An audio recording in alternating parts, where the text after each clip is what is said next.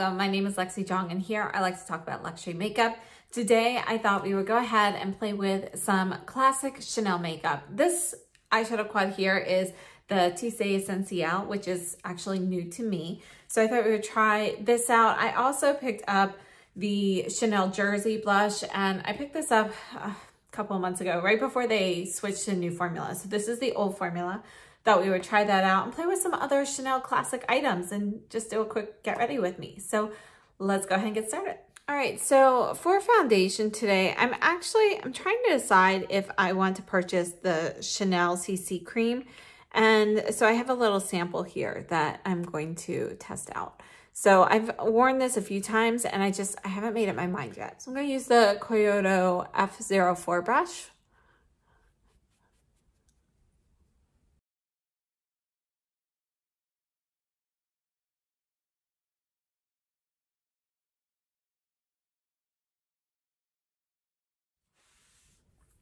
So this is the CC cream, and I would say that this has built up to about medium coverage, and that's probably about as far as you can really get with the CC cream. And yeah, I mean, you can see that actually color-wise, this is shade 10. This is a better match for me. Than the shade 10 is typically in the foundations. Usually the shade 10 is a little bit more yellow than it is in the CC cream. The CC cream is slightly more neutral. And you can see that it's got a little bit of that like pearly finish to it. So this is the CC cream, and let's dust it with some powder. So I also have a sample of the loose powder. This is shade 10. You can see it made a little bit of a mess opening it. And let's go ahead and try this out. So I'm just taking the Beautylish Lunar New Year brush. I'm trying to get the stuff that's on the sides here. And I'm just gonna kind of work this into the bristles a little bit so I don't have like a ton poured on my face all at once. It's making a huge mess, honestly.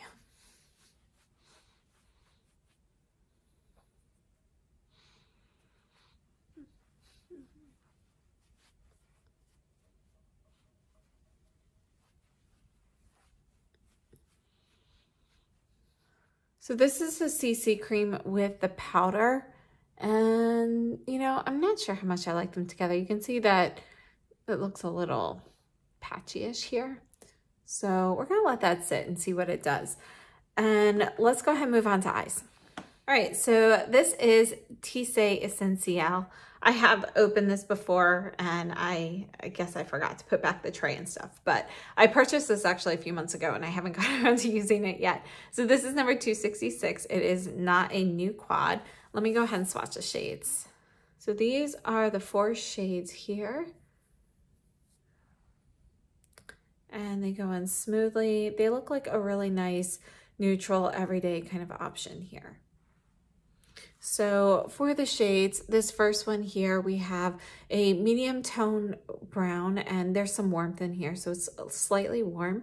And then this second shade is more of a cream shade, and you know, it's a cream, it's an ivory. There's a little tiny bit of like that yellowish tone to it, but not much. It's really more white with a palest touch of yellow, in my opinion. And then this shade here is going to be a tan shade, and it's pretty neutral but leans slightly warm. And then last up we have a really deep chocolate brown, and this one has cooler tones to it. So let's go ahead and try these out. So I'm going to take the KJH number 10 into the tan shade here. We're just gonna kind of put this on. You can see how much powder comes up at once. And I don't have any primer or anything on today.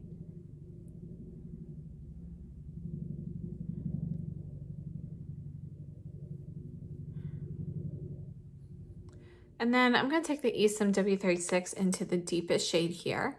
And I'm just going to use this kind of out here in the outer corner. And I'm going to just kind of stamp it right here, like curling into the crease. So I'm wiping off that W36, and I'm just gonna kind of blend that part into the crease, just a touch, and just kind of feather out, or feather in, rather, the deepest shade. Okay, next I'm taking the Givenchy Soft Shader into the Ivory shade, and I'm gonna put this on the inner third here. You can see that this one really like kind of blends in well with my skin tone. I could easily use this as like a base on the lid to kind of just help camouflage. Same brush, I'm gonna go into the first brown shade here, and let's just put this from the middle over. I think I picked up, so I picked up more this time.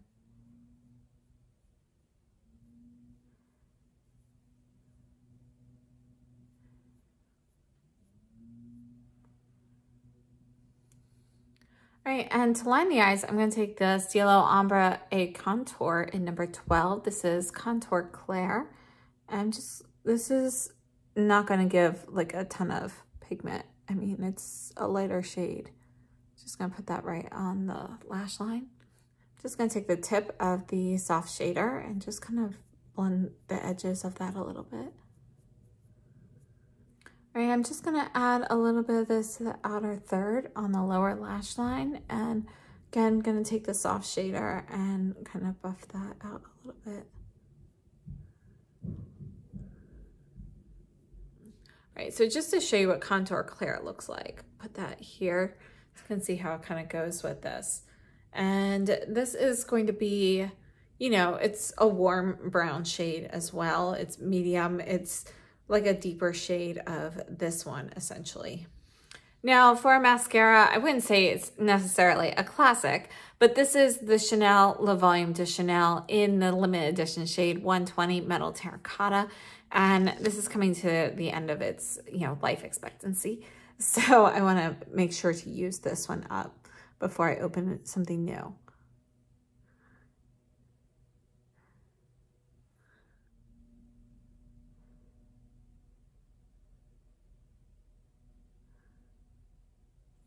All right, so for brows, I don't have something from Chanel for brows, so I'm gonna go ahead and use the new Dior Show Kabuki Brow Styler. I have shade 011, and it has kind of like this triangular shaped applicator, and on the other side, it has the cutest little brush. So I'm going to use this real quickly.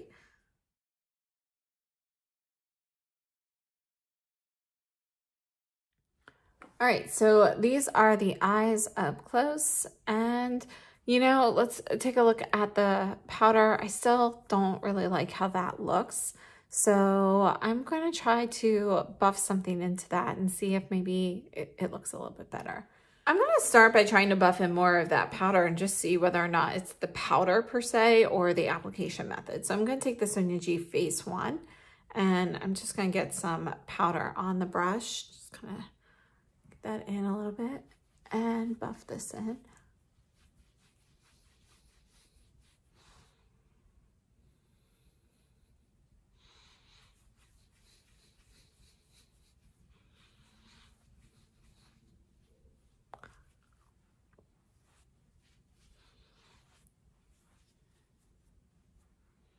All right, so I'm just not really happy with the way those things are layered. I'm gonna stop playing with them for now. We're gonna move on to blush. I'll apply some finishing powder later, and hopefully that will help disguise any, like, you know, patchiness. I think when I was buffing that though, I disturbed the CC cream. You can see that I don't have as much coverage as I did before. So probably not the best idea there. Okay, so for blush, we're gonna go in with the Jersey blush, and I'm just gonna go ahead and use this Lunar New Year brush again. I did wipe it off, and I'm just gonna get some blush here, and let's just brush this on.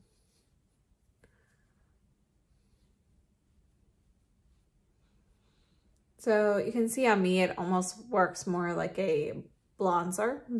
So the blush bronzer combination.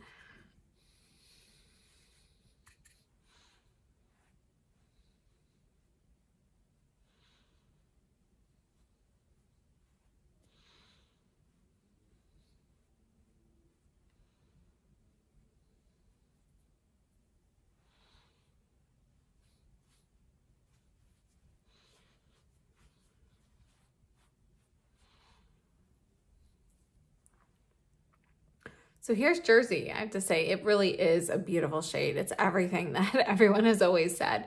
I really like it.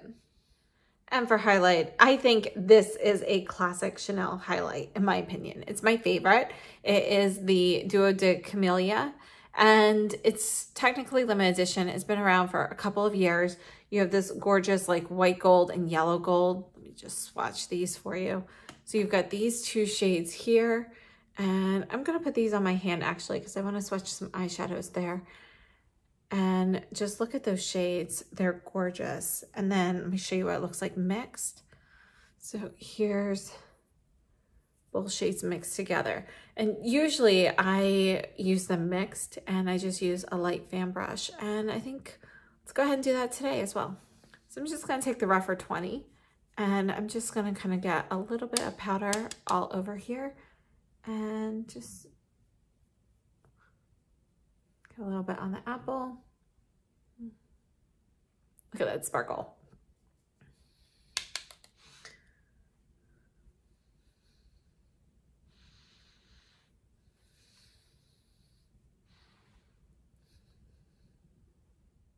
You know, I think I'm actually happy without adding finishing powder, so I'm gonna back you out and let's take a look at this and see what kind of lip to go with today.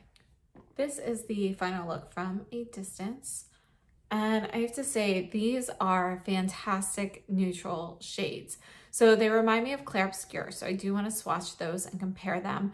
But this is kind of like a lighter version of it and slightly less warm, if I recall correctly. So let me grab those and we're going to swatch them before we figure out lips. So I actually want to swatch a couple of them. This one here is number 352, Elemental. So we're going to take a look at this one. Now I have to say, Elemental is a beautiful quad, but it doesn't show up super well on me. So you can see this one has more like beiges. You've even got this like dusty rose kind of shade here. This one looks kind of like a lighter, more shimmery, like more pearly version of this shade. This one down here is also like a much lighter version of this deeper shade. So it's a little bit cooler, but this one's really pretty neutral. And this last shade here is more peachy. So these, you know, they're nice. I prefer these though, just because this formula, it's not really the formula. I have other quads in the same formula that show up better, but this combination of pigments in the formula and so forth, these just don't show up that well on me. And part of it's my coloring. And then we have number 308, Clair Obscur. And this is a classic, a true neutral classic palette, all mattes from Chanel. And here's Clair Obscur versus Tisse Essentiel. So you can see that you have quite a few similarities. Clair Obscur is going to be a little bit warmer. You can see that the browns are a little bit warmer. Even this deeper brown is slightly warmer than this, but you can see that they are going to be fairly similar. This shade is going to be a deeper, warmer version of the first shade here. You have this more beigey shade, which is similar to this. And then in Tisse Essentiel, we have a cream instead of this shade. So I'm just gonna put Tisse Essentiel right here with these as well. Okay, so here's Tisse Essentiel, and let's go ahead and we're just going to put these nearby. So this is the first shade in Tisse Essentiel, so you can see how those go. I'm gonna put the cream right here at the bottom because that's different. You can see that that's gonna really blend it with my skin tone down here. And then this one is this third shade here. We're gonna put that one right here. You can see it's gonna be a little bit warmer actually. And then the last shade, let's put that directly below. And again, you can see that that's actually, I thought the other one was slightly warmer, but yeah, no, Tisse Essentiel is slightly warmer than in the deepest shade than Clair Obscur. But you can see that the palettes themselves are fairly similar. So even though these quads are fairly similar, one of the differences is going to be the formula. So these are more of a baked formula. They don't, I mean, you don't really have any issues like building it up or getting pigment on your brush. It's not like hard in the pan or anything like that. But overall, the finish of them is a little bit softer than that in Clair Obscur. So Clair Obscur goes on just slightly more pigmented than these do. But as you can see, I had absolutely no trouble getting pigment from any of these shades. They're just technically a softer wash of color in general compared to the Clair Obscur palette.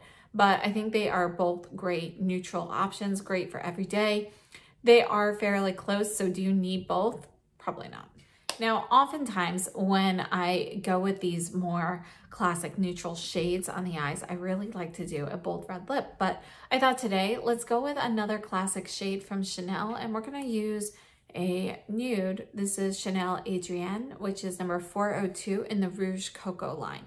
So before I put that on, I'm gonna add a little lip liner. And I'm gonna use number 162 Nude Brun. If you haven't tried Chanel's lip liners yet, these are fantastic. So this is Nude Brun. It's just kind of a neutral brown shade. And I'm not gonna be super precise. I want this to be slightly blurred, but you know, I do wanna have something around the edges.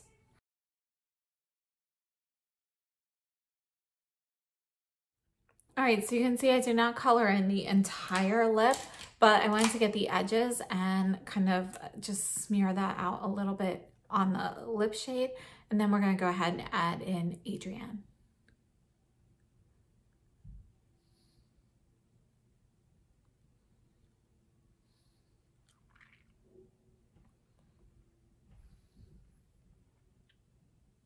So here's Adrienne. And I love this shade. This is like an easy go-to Chanel shade. I think it's a fantastic lip color. So here is my final look then. And just real quickly, this is the Nude Brun lip liner. I'm just gonna put Adrienne next to it so you can see that Adrienne is gonna be a little bit peachier and lighter. So pairing the two of these together gives it a little bit more emphasis, and you can see where I left it a little bit more of my natural lip color in the center. It makes it just look a little bit brighter and my lips look a little bit larger there.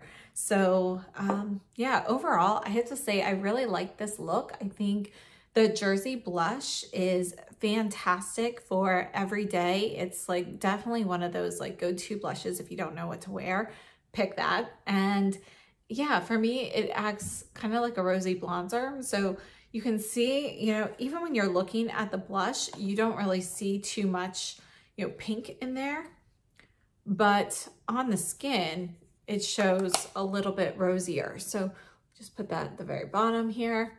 So this is the Jersey blush. But you can see on my cheeks, you can see a little bit more of that reddish pink in there, and it really emphasizes my cheekbones. The highlight, as I mentioned, this is my favorite Chanel highlighter. So I just think it's so versatile. And yes, I went in a little bit glitzy with it today, but you can actually go in softer with this and pick up a little bit less sparkle if you want. But I love the colors. I love being able to mix the white and yellow gold with it. And I love this particular formula as well. As for the lip liners, as I mentioned, I really love the Chanel lip liners. I have quite a few of them already. Definitely want to pick up some more. And the Stylo Yeux that I use today, not Stylo Yeux, the Stylo Ombre et Contour in number 12 Clair. Again, that's another classic. And I actually purchased that with the intention of using it with the Clair Obscur quad. And I think it goes beautifully with this one as well. And, you know, it just helps to open up my eyes a little bit and, you know, adds just the right amount of emphasis around the lash line, in my opinion. As for the neutral shades, I think they are fantastic. I really love them. These are all a matte shade, and they have a slightly different finish than those of the Clair Obscur. It's a little bit softer of a finish. You can see when you look at the pan that, you know, it's got more of that marbled effect there as well. And I really like them. So whether I would pick this or Clair Obscur, you know, honestly, I really like both of them. I can't say I'd pick one for sure over the other, but I think, you know, yeah, they're both great and you don't really need both. So pick and choose whichever one you want. Now, as for the mascara, Chanel Le Volume de Chanel is always a classic. The Metal Terracotta shade I really like, and I think having something more of a brownish tint with this particular look is really, you know, it is personally, it's my aesthetic. It keeps everything looking a little bit more natural every day, but you can totally glam this up and add a red lip instead here and black mascara instead, and you can totally amp the whole thing up. So I think, you know, that's a great option here. And then as for the loose powder in shade 10, you know, I've used it a few times. I've also been using shade 12, and I think the powder is okay. I can't say that I love it more than other loose powders that I have, and I don't really like how it sat with the CC cream. I have really been enjoying the CC cream, considering picking that up. I think I need to try it one more time and decide. But, you know, I really like the color of the CC cream. The pearly finish is not always my favorite. Like, I like in certain circumstances, but other times I don't want to see any of that pearlescence. So that's kind of why I'm on the fence with it. But I really like the actual product, the consistency of it, and the shade of it. So I think it's a really great product, but I wouldn't pair this loose powder with it. So I'm going to play with the loose powder a little bit more with some other products. But based on what I've experienced so far, and again, that's not just today, this, I think, you know, I've been using the 12 for a while. I haven't used the 10 so much, but it just doesn't seem to perform as well as other ones I have. So I think the loose powder is going to be a miss for me, but the CC cream, I really like that one. And I think that is everything. So thank you so much for tuning in today. If you enjoyed this, please give me a thumbs up. Consider subscribing if you haven't already, and I will see you very soon. Have a great day and stay safe and healthy.